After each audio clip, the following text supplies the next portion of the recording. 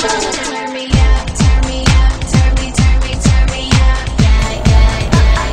welcome to Makeup Mondays, where you can find tips and tricks by me, your host, Sara Faella.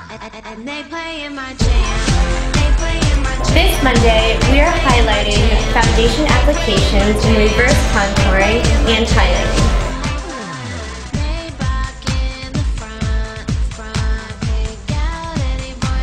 So we always want to start off with a pretty clean face. We also want to add some moisture.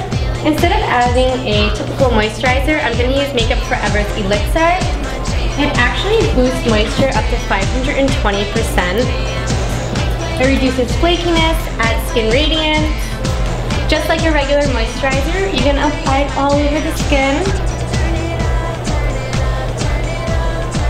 For home use, you can just use your fingers. You can also use a brush like I'm using. I use a synthetic. It's great for wet products like the Elixir primers and foundations.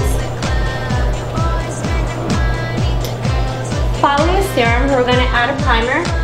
Again, we're going with Makeup Forever, which you can also find at Sephora. A little bit also goes a very long way. This product can last you up to 5 to 6 months if it's just a regular home use. Again, just like the Elixir and or your moisturizer, you're going to apply it all over the skin. I would stay away from any kind of sponge as it absorbs a lot of makeup and waste product. I wouldn't be scared of getting too oily as well, as you can also just put on a mattifier.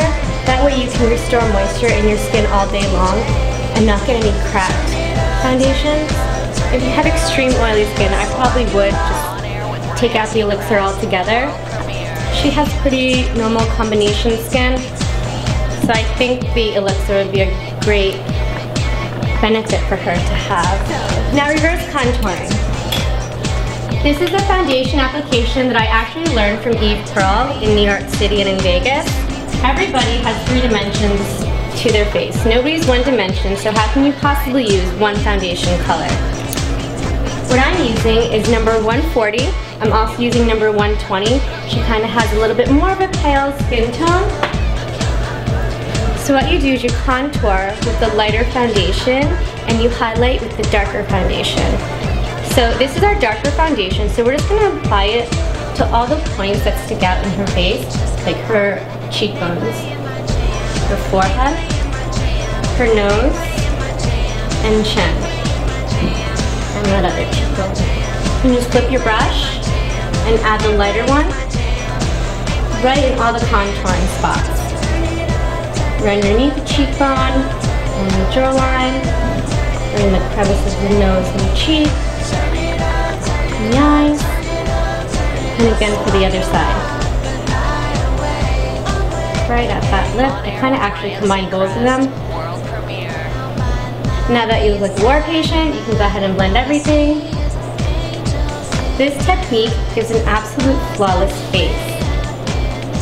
The other great thing about Makeup Forever as well is that it is an HD compatible makeup. So I know you probably noticed I hadn't concealed her yet. I leave the concealer until last. As you see, her skin looks great. She might be a little shiny in her T-zone, but we'll take care of that at the end. We still have to set this makeup. I'm going to add a little concealer. I'm using MAC. This is the NW20. Ever so lightly go right underneath your eye.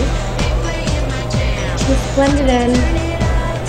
I sometimes go right along the lash line. Great, so now we're going to go with our translucent setting powder, also for Makeup Forever. This is a translucent powder. It goes on practically nude. Now we're just going to take a tiny brush and go right underneath where we concealed. Sit right underneath there.